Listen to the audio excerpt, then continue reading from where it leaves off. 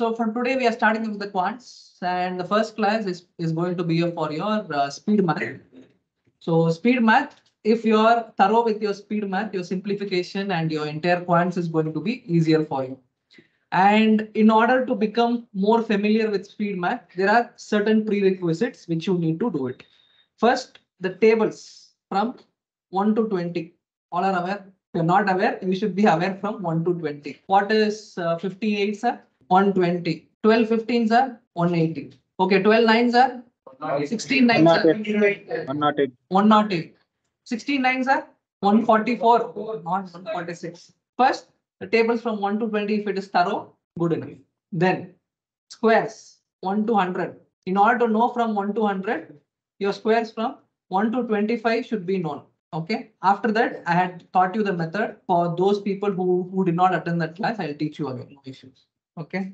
Then cube 1 to 15. And apart from this, you should be aware of your percentages for everything. For example, if it is half, 1 by 3, 1 by 4, 1 by 11, 1 by 15, 1 by 16, all these things you should be aware. Then you should be aware of your multiplication, division, and all these things. Now, there are certain methods in this multiplication, division, addition, subtraction, and to find out the percentages, there are certain methods and tips and tricks, or like the shortcut methods.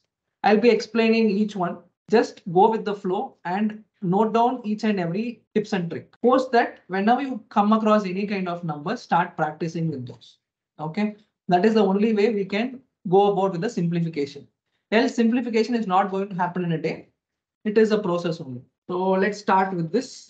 First thing, let us start with some kind of addition itself. Okay, let us see how quick your addition is. What is 7 plus 8? 15. 9 plus 6? 7 plus 9? 16. 8 plus 6? 8 plus 8? 8 plus 9. 11 plus 23? 34. 24. Correct. 34. Okay. So 9 plus 5? 6 plus 7? 5 plus 9? Okay. So all are aware with the single digit addition. Okay, fine. Now, okay, let us increase the difficulty one by one. 86 plus 7. What? No answers. 93. 93 plus 9. 99 plus 99. 198. Okay, fine. 48 plus 6. 54. 44 plus 9. 53. 49 plus 9. 88. 77 plus 9. 86. 167 plus 378. 548. 545. Okay. How are you solving this? See here. See, you can do direct addition and you can do it. It will take some time. That's all. Else, what you can do is you can split this entire number into blocks. If you want, you can split it into 100 plus 60 plus 7. So 100 plus 300 become 478. And then you can add the 60 and then you can add the 7 and it will do it. Else, what you can do? This 7 plus 8, you can separately add it. This 7 and this 8, you can separately add it. This 60 plus 70, you can separately add it. And this 100 plus 300, you can separately add it.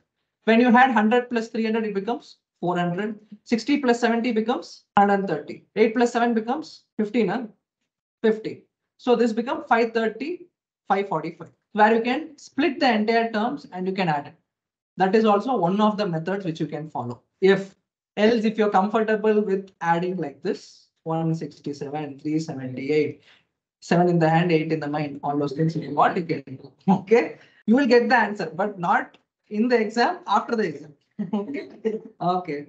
What is 23 plus 79? 70 plus 20, 90. 90 plus 9, 99. 99 plus 3, 102. Okay. 79 plus 39, 180. 44 plus 29. 29. 73. 59 plus 38. 87. 79 plus 72. 151. 140, 149, 151. Okay, fine. 88 plus 89. 88 plus 89. 80 plus 80. 160. 8 plus 9. 8 plus 9. 70. 177. Right? So split the numbers. I don't think you're still splitting the numbers. If you are finding it to do difficult in the mind itself, write it down and tell the answer. Let it take 2 seconds now. Later on, you do it in 1 second. Okay. 269 plus 521. 269 plus 521. 7? 8. Okay. Now 279 plus 521. 800. 800. See, in this case, what you can do is 79 and 21 comprises and makes you a whole term, 100. So find for those kind of terms which can add and make it 100, 10, 1000, and then you can start simplifying. Okay. What is 36 plus 63? 36 plus 63. Anyway, 84 plus 48. 84 plus 48. 73 plus 37. See, there is a method for this. All these are reflection numbers, right? All these are reflection numbers. Just wait. All these are reflection numbers. So in this reflection numbers, what you can do is, if you are given some number like 84 plus 48, for example, okay, 84 plus 48.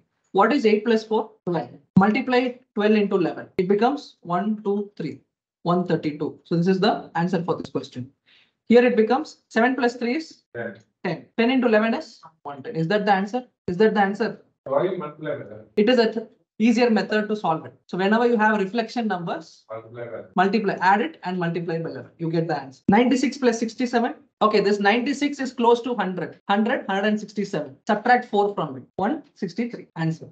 So whenever you get a number which is close to 100, which is close to 200, which is close to 10, make it near to that number and add it. Your addition will become much more simpler. So example 99 plus 89. What? 99 plus 89?